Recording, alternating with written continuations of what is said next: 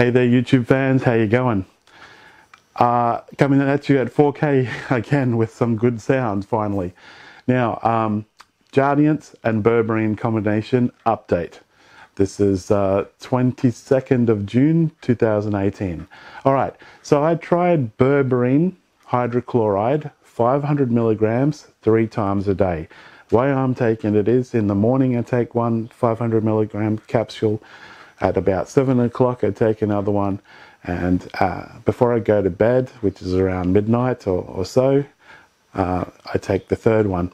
Now why do I do it like that? For me personally, my blood sugars are higher at night. I think it's because of being less active, okay? And Jardiance, I was prescribed 10 milligrams, one capsule in the morning. And that actually, making it simply, it helps you pee out the glucose in your body, in your blood. That's what it does. That's the simple explanation. Now, Jardiance has had some legal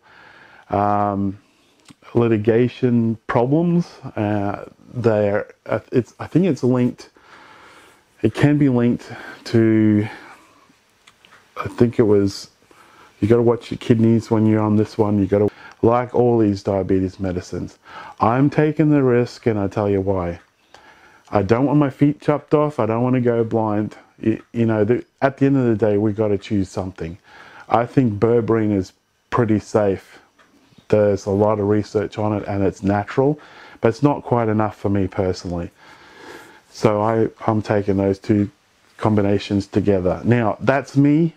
You ask your doctor for your case, okay? I'm just updating people. People are interested to find out if that works for me or not. It's working for me, guys. And I've done another video where I talked about going back onto testosterone replacement therapy. Diabetes and low T is linked, so have a look at that video too. Guys, please subscribe. I need a new computer. YouTube says if you don't have 1,000 viewers, you can't get 1 cent for your channel. It's not much as it is, so please subscribe, guys. I would appreciate it. All right, take care, guys. Save Sinner out. Be good. Ciao.